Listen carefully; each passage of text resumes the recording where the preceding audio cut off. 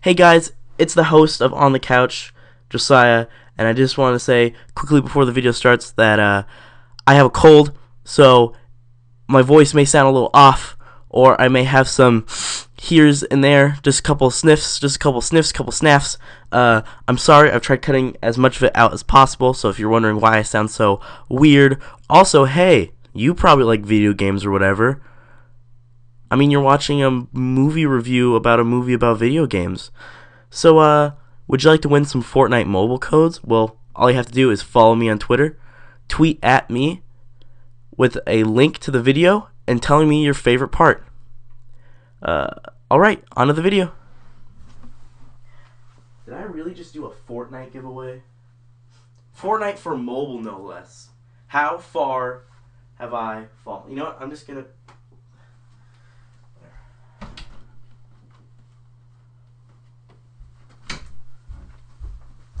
Please enter my giveaway. I really need this.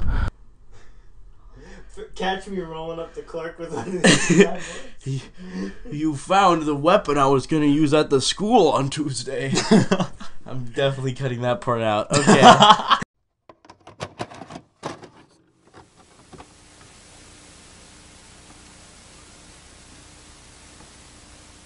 Hello, my name is Josiah Shoemaker, and it is time to rise and grind, gamers, because we are talking about Ready Player One. On the couch with me today is Ben.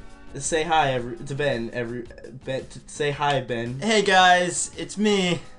And like I've already said, and I'm already stuttering again. We're gonna talk about Ready Player One. We're gonna do that. So there's a new segment I add to the show. It is called Theater Experiences, because every single time I go into a movie theater, there's always something off or incorrect, or there's something jarring. It doesn't have to do with the movie itself, more of you actually being in the building where the movie is being played.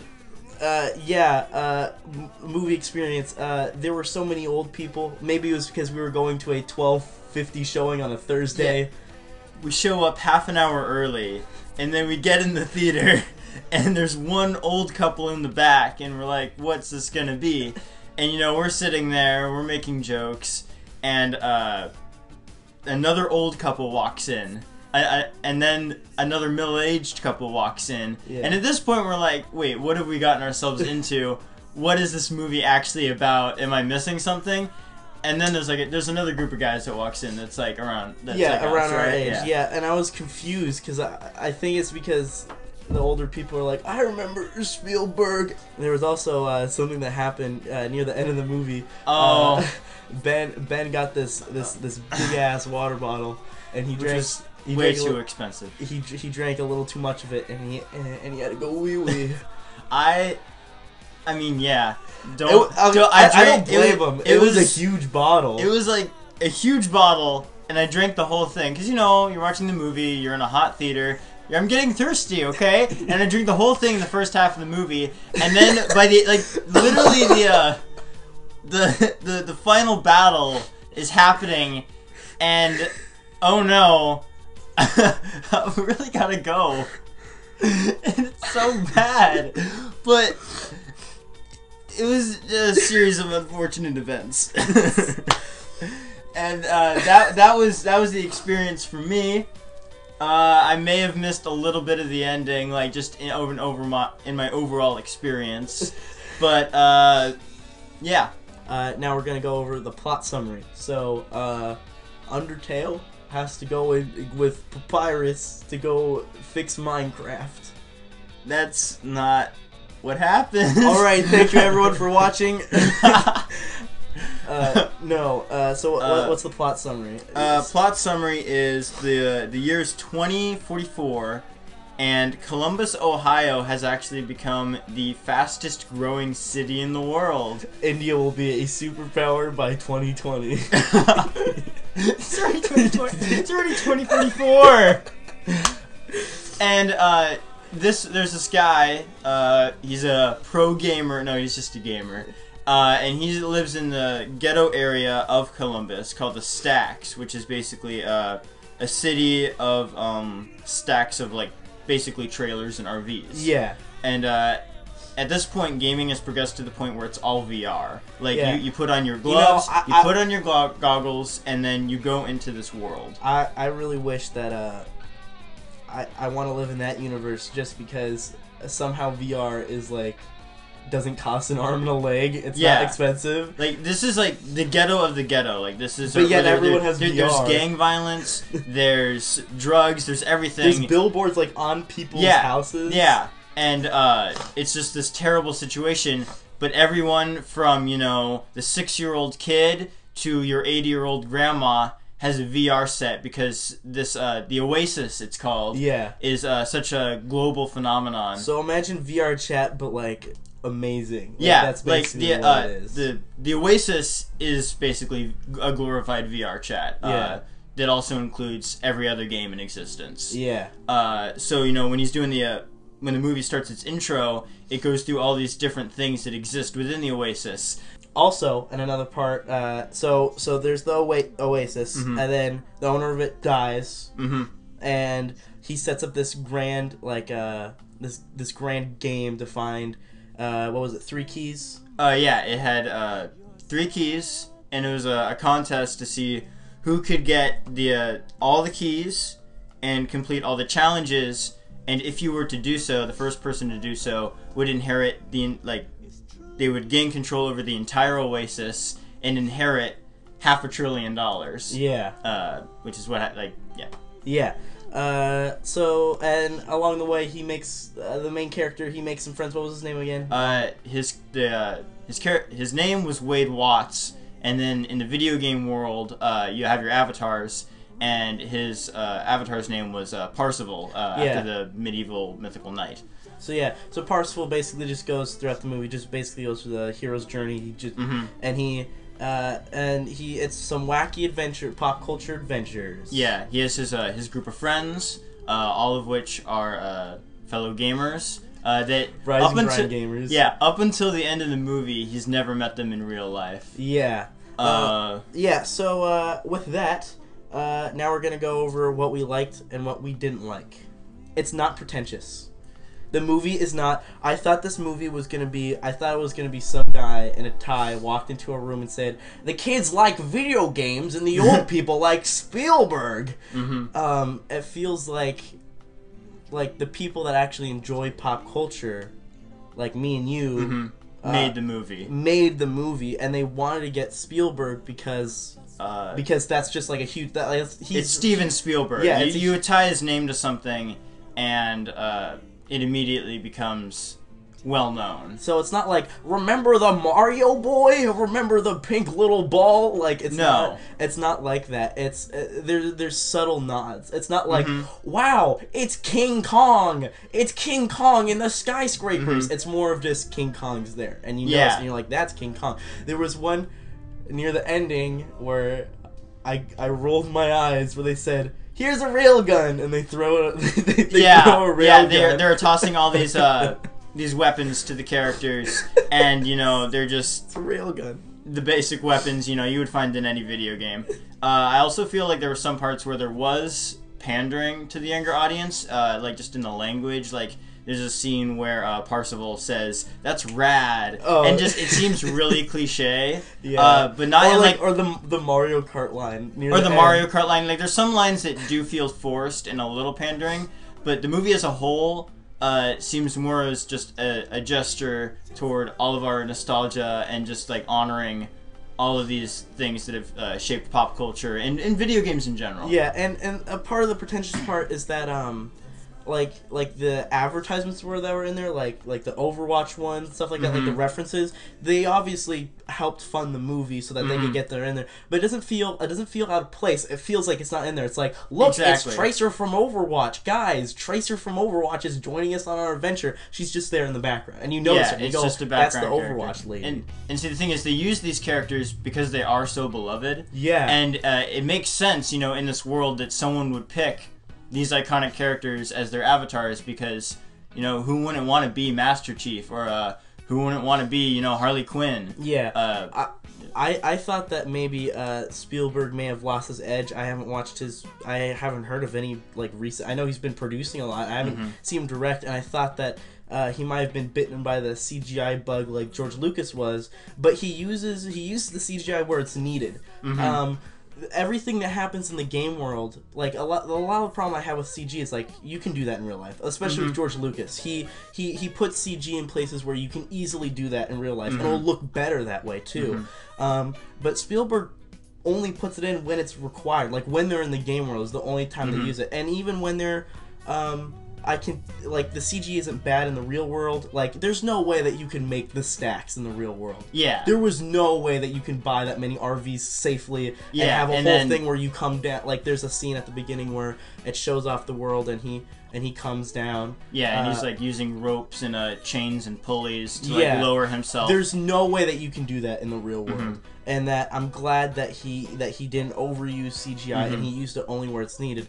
That also leads into me saying that I like Spielberg. It is he does a really good job because he does a movie when you're trying to tell the story of a movie, you don't go, look, it's the stacks, I climb up and down it. He climbs. I mean, he does do some exposition, but he does climb down, and you can see it for yourself. You can see that life sucks. They don't go, man, life sucks around here. It's more of it's a show not tell, and that's really hard to pull off in movies, and he does it well here. And when the exposition does come in, it's more giving more light to something that's already been established visually. Yeah. So the stack shows that life sucks, and then his narration explains to us the more the backstory, the things that they can't show. Like personally, why it sucks for him. So it shows that it sucks for everyone, and then for him, it sucks in this specific way. And they do this throughout the whole movie, and it's brilliant. There's just so many movies where they just spew exposition, and I'm falling asleep. That also leads into another point of the pacing. The pace. There was no point in this movie where I was yawning, or I was waiting, or I was crossing my arms like, do the thing. And I was the people that produced this did a really good job doing that. I felt that there's a scene in the pretty much the middle of the movie. It's the middle challenge. That there's a huge homage to The Shining, and I think we can all appreciate The Shining, the icon that it is. But for me, that whole segment felt especially drawn out. Like, with a movie that has so many references, to have one entirely dedicated to The Shining was a little weird for me, because it just went on so long, and that specific movie just seemed a little out of place. I personally didn't mind it. I've never seen The Shining myself, so there. And I have to say that for someone who doesn't, I get a lot of the references in this movie, but I felt like they also made it that if you're not a gamer, you can understand you can still understand what's going on. It's not a gamers only club. Everyone with their with their fedoras outside, petting their neck beards, saying you can't watch this movie. A guy that I don't know if Spielberg plays video games. He probably doesn't. And very little at that point. He was able to make a movie that still incorporates all this, and that someone who's older can appreciate it. Yeah, and with the older people appreciating it, not only do modern games, like the VR, Overwatch, like all these new franchises that we as younger people love, but a large part of the movie is older games like Atari. The Atari games play a major role, and especially the about towards the end of the movie. And there's just references throughout to these older things that shaped what is now modern video gaming, and my parents would appreciate that because that's what they grew up with, and it's well balanced. And it's not something like Wreck-It Ralph where they're making up games. There's a couple made up things, but there's just so much not made up. Is that this feels real? It feels like this could actually happen. It's not unreal, especially the stage of video games now with VR is incredible. Like, this could actually happen. It's interesting to see how VR has, like, in this world, it has been made so cheap and so readily available. And I think that when you look at historical trends, the more popular things become, the cheaper they will become, because it just gets easier to make them. So it's very realistic in that respect. I feel like we should also talk about the IOI, the rival corporation. Yeah, I would have to say that I'm glad that they put this in here because that's actually, you could say this is the Black Panther for gamers, but this is actually a thing that's happening in the video game world. We're having to fight up against these corporations pushing these empty shells of games and then asking for even more money with microtransactions and stuff. And this has become a huge controversy to the point where some senators want to make laws against microtransactions, some microtransactions, depending about the game. And that's just crazy how it's relevant. Like this movie was, I'm guessing this probably took 3 or 4 years to make. But the fact that it's a relevant topic, and I know it's based off of a book. I have not read the book. I have not read the book. Ben has not read the book. But I have to say that the fact that this movie wasn't a corporate shill just pushes that idea further of corporations and video games. This doesn't feel like an empty shell of a movie of saying we need to get the gamers, we need to get those gamers in those theater seats. It's actually a good movie. And the fact, and I just like the whole corporation thing. One problem that I did have with the movie, and this is relatively nitpicky, but of course, when you have you're also aiming towards an older audience with this.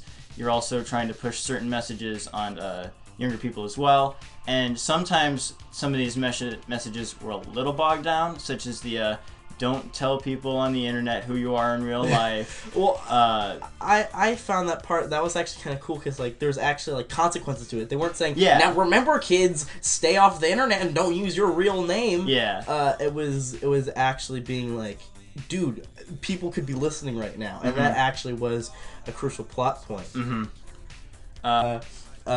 Those gosh darn anime eyes. Those CG anime eyes. This goes for me too.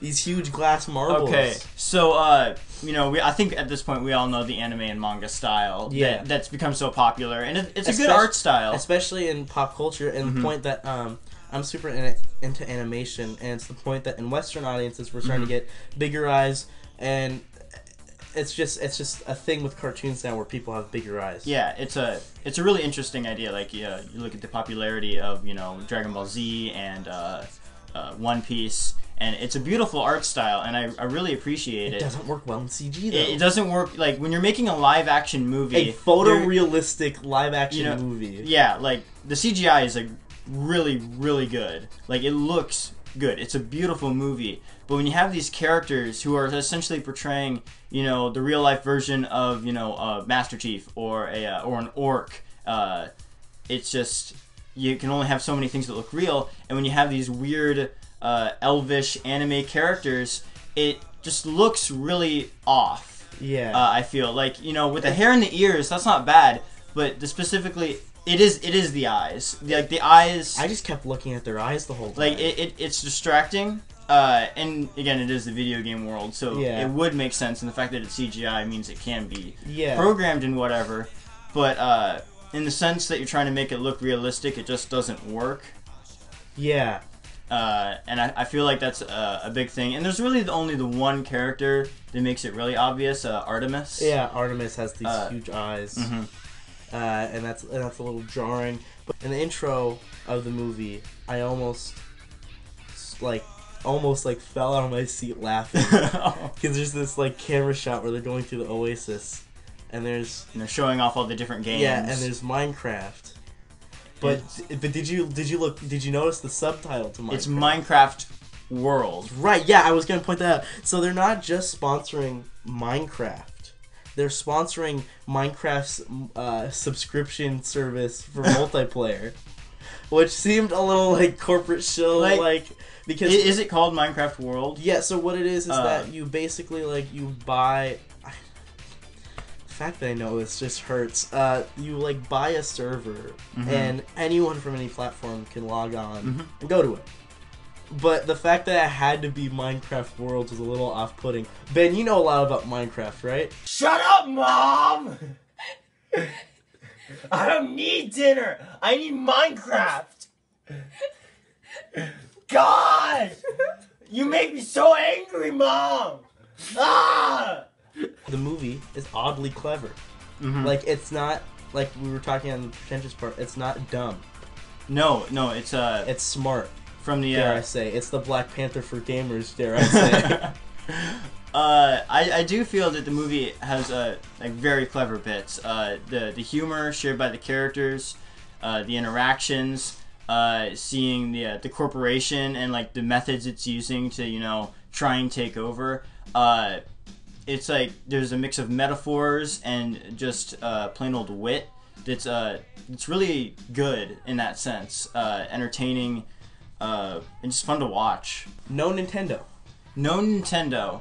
It can also be noticed that because this movie was produced by Warner Brothers, Yeah. and Warner Brothers is a huge rival of Disney's. And Warner Brother owns things, it owns DC, Yeah. it owns Mortal Kombat, I and didn't even it think about that. and it owns so many of these. We love these franchises, Yeah. and it owns so many of them. And you'll notice that no Disney franchises are noticed. Because when they mention superheroes and comics in general, It's always DC. I never thought about that. And you see characters throughout the movie where there's like a scene where Artemis is disguised as Goro, and I got all giddy because I love Goro. Yeah. And there was a Scorpion. Like, Scorpion is a beast. And there's that Batman scene near the beginning. There's Batman. There's Harley Quinn, who's in the club. Yeah, and if I noticed that when Harley Quinn is in the club, it's the Arkham Knight. Skin, so which is their game, the newest Batman game that's released. That was also made by Warner Brothers Games. The more I think about it, like there is a lot of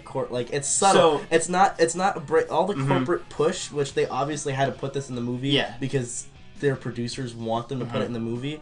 It's not. It doesn't. They don't push that agenda at all. Yeah, but you'll notice that the movie is so heavily licensed because of the characters it uses, and I'm sure that they would have included Disney just because of its cultural relevance. But I think that behind the scenes there were licensing issues, and that's why these characters that weren't in, like, they make no mention of Star Wars, but there's also plenty of Star Trek. Right. Yeah. Like at his funeral, there's like the Star Trek. The creator of the game world loves Star Trek. You see his childhood room, and there's posters everywhere. And at his funeral, there's like flower arrangements of like the Star Trek logo. And I just think that's there's nothing wrong with that. I just feel it just had to be done. There's no way to work around that. Yeah, just legal issues. It's just so no Nintendo, no Disney. I don't think that they were excluding Nintendo. I think that they very much wanted Nintendo in there. I just think that Nintendo just likes to be by themselves. They just say no one ever since the and not a lot of PlayStation characters either. Like as far as like their exclusive. Yeah, there was a lot of Microsoft stuff. Yeah, there was a lot. There was like at the end fight, like a majority of the stuff I saw was like Halo stuff or like Gears of War stuff. There was just a lot of that, especially in the end fight. So Microsoft put a lot of money down. Same with Blizzard. Between Tracer, they had forgive me for this, but I don't know the name of the main character in StarCraft. Yeah. And they had a lot of Blizzard characters. Which was really cool. With the female character Artemis. I think she's cool. Yeah, it's a good character. It's not abrasive. It's not look at me, I'm female. Like a lot of movies do now. It's not pretend. It's like it's just it's a female character just because it's a character that happens to be a female. And that's not how like you should write a character. It's not a female that is a strong protagonist. It is a strong protagonist that happens to be a female. And that's how really all characters should be written. Yeah. Like they are their own character and they just happen to be one or the other. One thing I noticed is that when she's saying you wouldn't like me in real life, you'd be disappointed. I'm thinking that she's gonna be a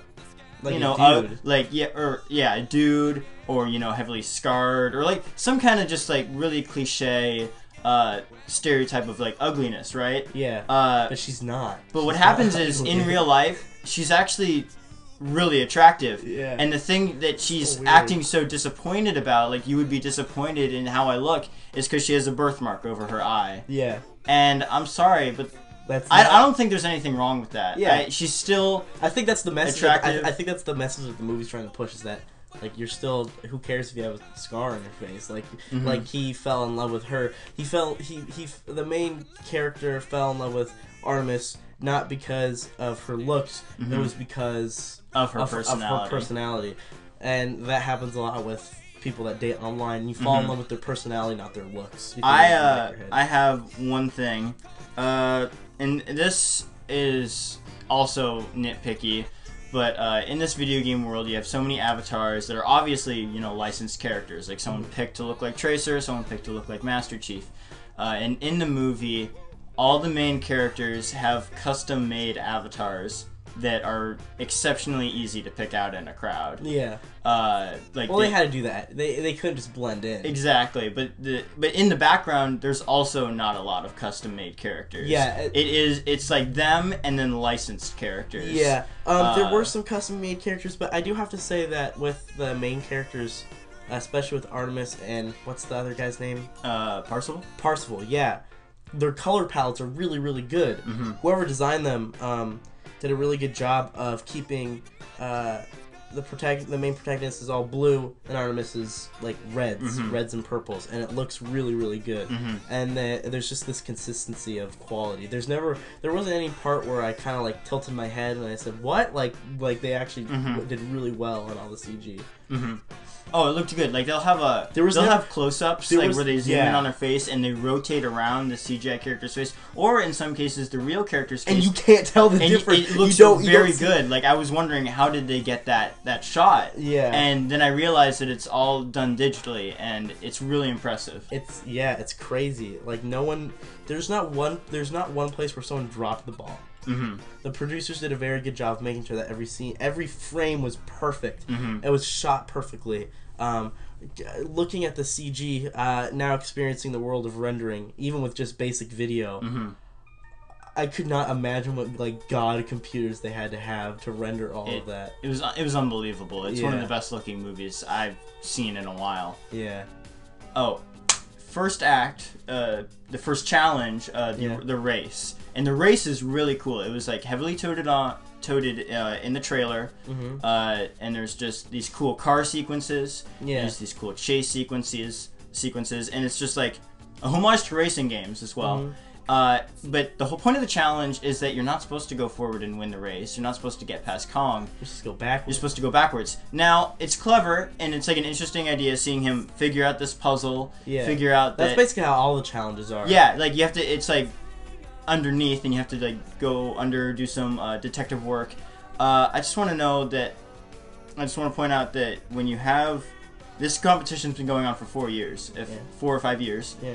And in that entire time, of pretty much the billions of players that no one's driven backwards. And I mean, would you think about that? Come on. No. See, I would think about that because you know when Mario Kart Wii came out, and this was years ago. Like, okay, it's like almost not even relevant at this point. But my sister would drive backwards around the track for multiple laps just for fun. Yeah.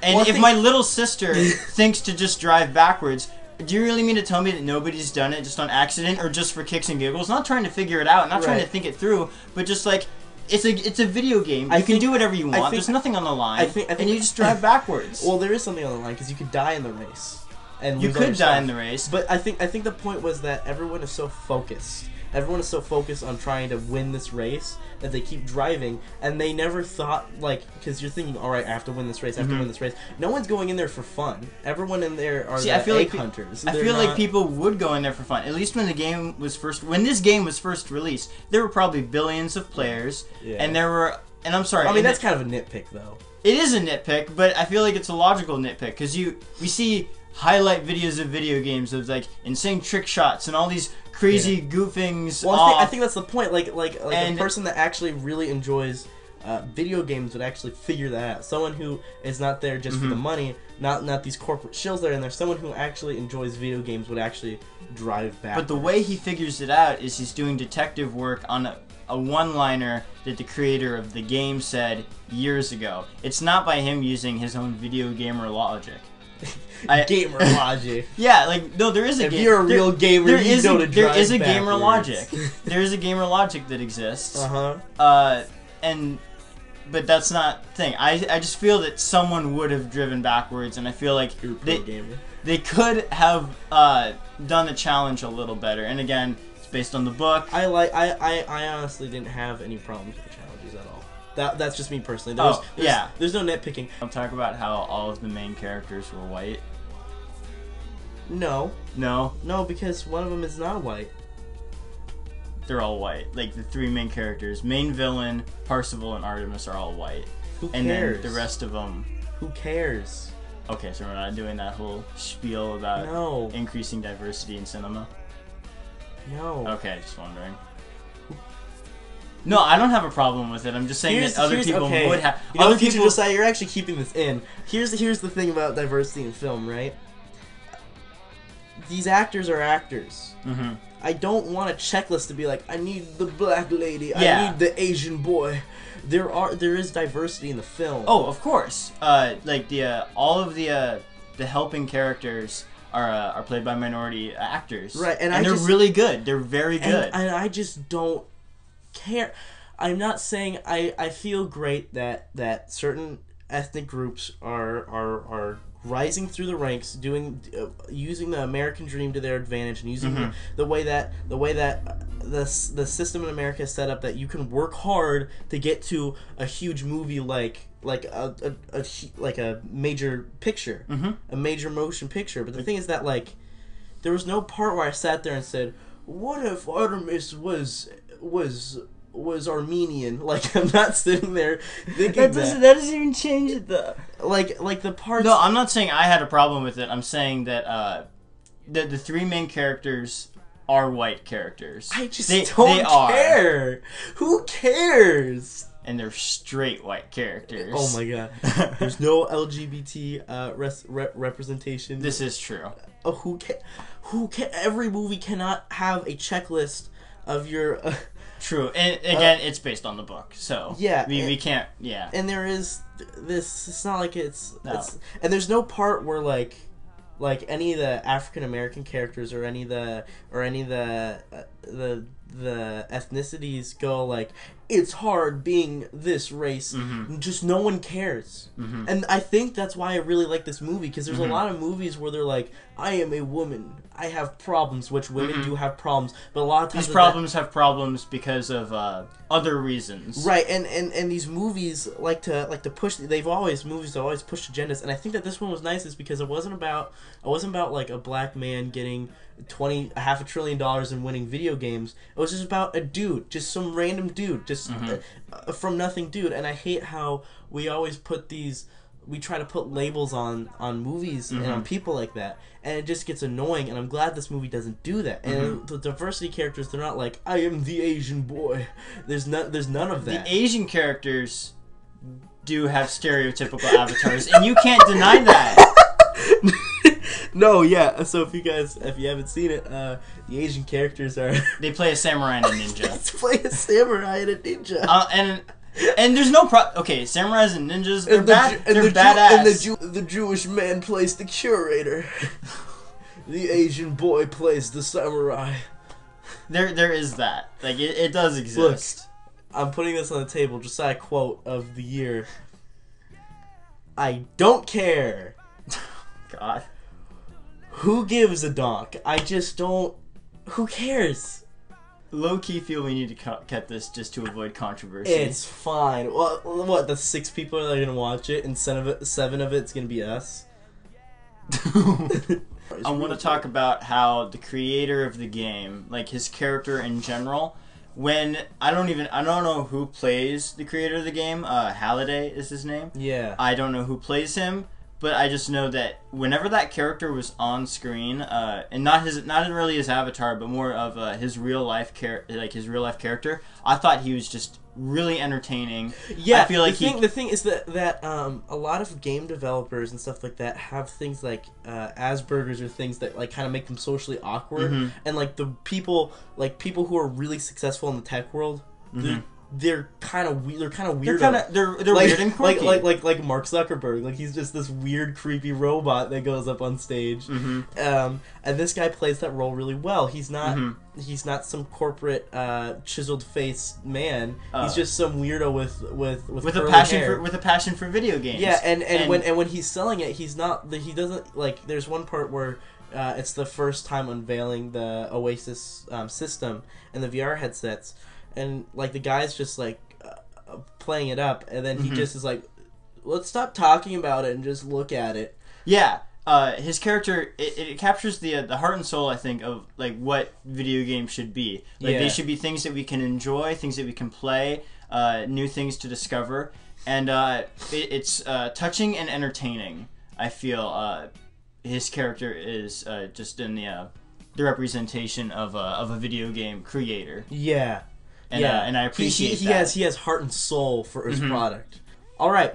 This is going to be the spoiler discussion. So, if you have not seen the movie yet, or if you just don't want to hear about the ending yet, I'll put a timestamp down below, and that will be the next part of the 5-word summary. So, ending.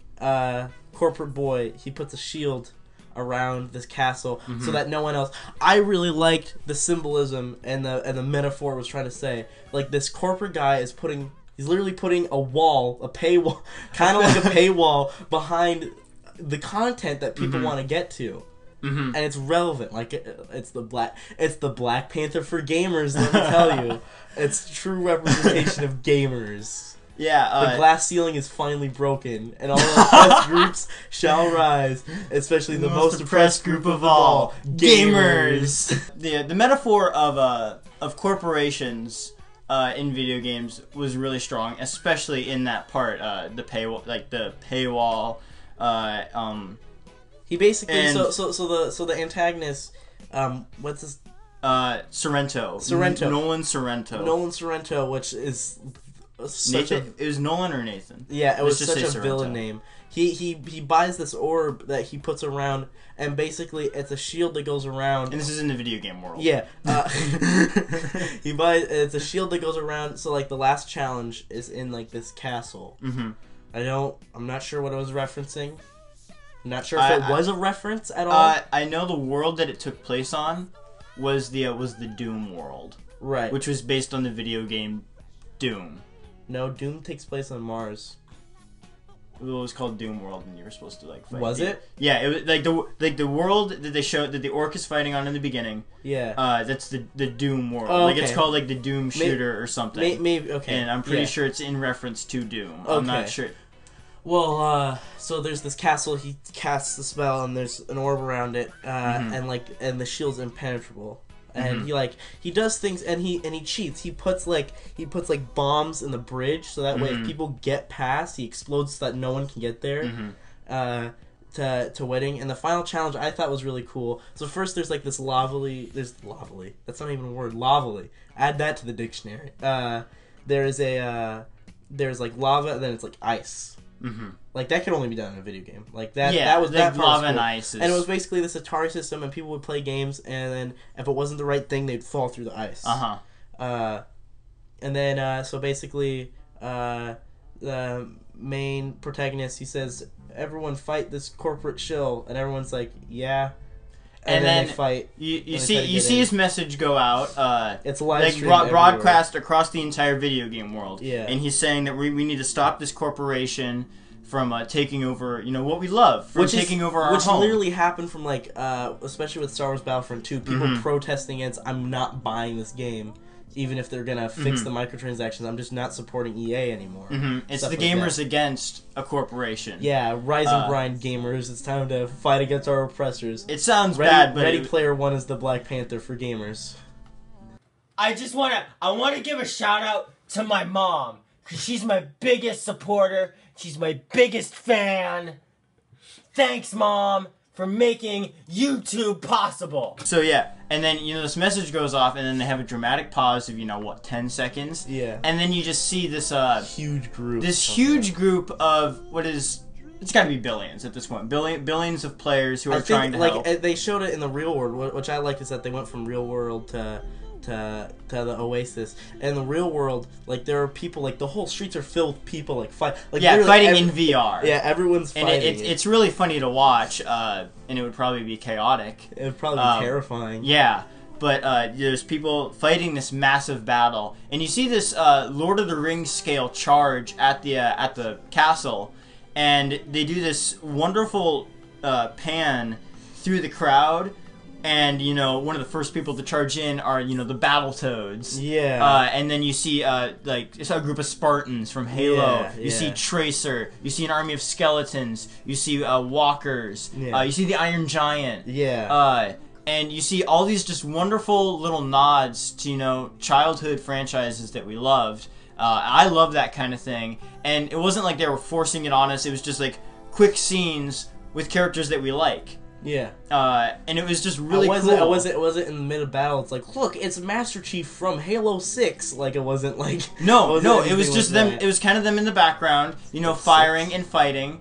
And, it was really cool. Yeah. I really enjoyed it. At first, I did not like the ending of how... So, like, there's, like, this one item that you could buy, which they referenced earlier, which is smart. There's no Deus Ex Machina of all of a sudden this just happens. Mm-hmm. They did foreshadow it. They foreshadow pretty much everything. Yeah, there's nothing without a question with foreshadowing. So, like, they were in an item shop, and they talked about this one explosive that would kill everyone in the whole server, which is not fair in any way. Yeah, including the user of the weapon. It kills everyone. So, it's... But the thing is that, God, what's his name again? Parzival. Parzival has an extra life that he's been holding on to, and he didn't realize it was an extra life. Because he thought it was just a quarter that was flipped to him by the curator of a museum that he met earlier. Yeah. So, you know, he flips him this coin because it's like, this is the only amount of money I have. Yeah, and at first I thought that I was like, this is a dumb ending. This is stupid. How can you? But then I was like, you know what? They did foreshadow it. They did. It was respectable. It was fine. The ending was good. I would say. I after thinking about it for about a day. And the ending was a little stressful for me. Again, I had to go to the bathroom, and it Real did. gamers have to go pee. So maybe if I watched it again, I would enjoy it more. The ending did seem to draw on a little longer. It did. I think because that's where the pacing did trip a little bit. Because the epilogue was, you know, what they do now that they own the Oasis. Yeah, the bad guy getting arrested. Really quick. Yeah. But it seemed like a lifetime to you because you're just sitting there. Yeah, it did. And there were just some things that I felt were unnecessary to include in the ending. I just think that they could have jumped straight to that. Like, they didn't need the whole formal signing thing. They didn't need, they could just show him getting arrested. There was just a lot of extra dialogue that went on. Yeah. And it seemed like they were trying to get that, like, 120-minute... yeah, like, just kind of to pad the runtime. Like, nothing major. It wasn't bad. No, it wasn't bad. It was just, like, maybe unnecessary. Yeah. If that makes sense. Yeah. I want to point out that the Parzival has a character by the name of H, like a friend that had their avatar's name is H. Yeah. And they're this giant mechanical orc thing. Yeah, we called that, or you called that. I called this twist. Now, at the beginning of the movie, you know, they're talking about you can't reveal your name to somebody, you can't tell them who you are, where you live, etc., etc. And I whisper over to my friend here that this orc dude is actually a girl. Yeah. And that's what it was leading up to. I even said maybe a black girl. I said, did you? I said that as a joke. Oh, gosh. Because, and then, you know, later in the movie, they meet in real life, and we realized that this character, who I thought was really funny, was, like, a wonderful character. Like, great one-liners, great comedy parts, just really entertaining, but it was a girl. And, I mean, I predicted it right off the bat. Apparently, so did you. I mean, and there's nothing wrong with it. Yeah, it was just like it wasn't like a huge twist. Like this movie doesn't break ground. It doesn't have any whammy endings. It's just like a really. It's just an ending. It's not like a Jurassic Park where it's breaking, or a Star Wars where it's making a huge cultural change. It's just. I don't want to say it's an average movie because it's not an average movie. It's above average. It's above average, but not. It's not a 10 out of 10. I would say it's like a 9 or an 8. I personally hate numbers for ratings. That's just me personally. But if I was to give it a rating, it would be around like an 8 or a 9. Yeah, I just want to point like there was no whammy ending, and the plot throughout. It was consistent. It was consistent. There was no really high points or really low points. It was just consistent. And I also feel like it was.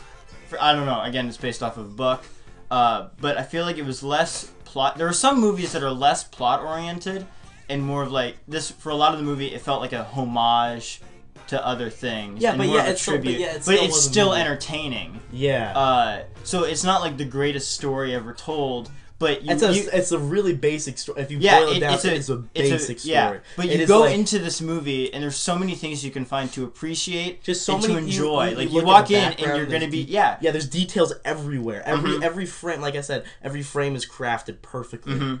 Like I need to go back and rewatch it because I feel like there's probably things that we missed. There's probably references we've only seen it the one time. We could have seen a Roblox reference. But yeah, there could be Roblox references. There could be Fortnite references. We don't know. Yeah. All right. So now this is the part where we do the 5-word summary, where we summarize the movie in 5 words. I got mine.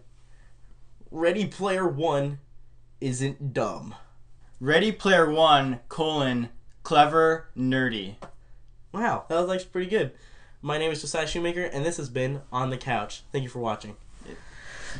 We did it, Benjamin. We did it. We made a video. And now my mom won't beat me.